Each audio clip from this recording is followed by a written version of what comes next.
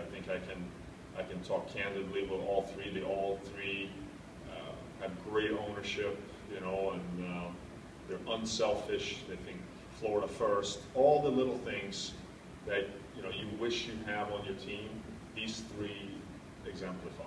And we've lifted a lot of trophies, and we've done it the right way. And this year, it's really rewarding to see that they're in the spotlight, or they're the flagship, those three, and they've done such a good job and are continuing to do a good job getting better as leaders and helping our younger players becoming what we want them to be later on.